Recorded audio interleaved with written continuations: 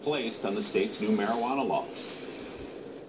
This summer in Colorado, there's a different type of Rocky Mountain high, a higher number of the homeless. I knew a couple people who were like, yeah, I'm from Texas. I'm just here to smoke. The St. Francis Center in Denver started noticing the surge in January, shortly after Colorado started allowing recreational marijuana. Now the homeless shelter is seeing an extra 50 to 75 people a night. Certainly the increase of people has something to do with the passage of the marijuana laws. What brought me here is because I was able to just smoke pot freely.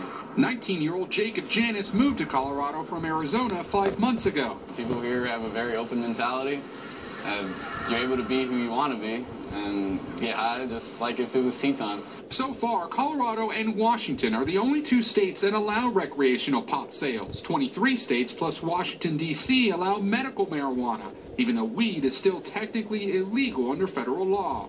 Now, a blunt editorial in the New York Times is urging the federal government to drop that ban for people 21 and over. The paper argues that marijuana is less dangerous than alcohol and that it is long past time to repeal this version of prohibition. The debate is lighting up, even at the Times itself. Columnist David Brooks on Meet the Press. I don't know what they've been smoking up there. They go to the office, the haze is I can't see. Back in Denver, the head of another shelter says the new influx is stretching already thin resources. The legalization of marijuana has an impact beyond what we can or would have guessed. Unintended consequences from what Colorado's governor has called one of the great social experiments of the century.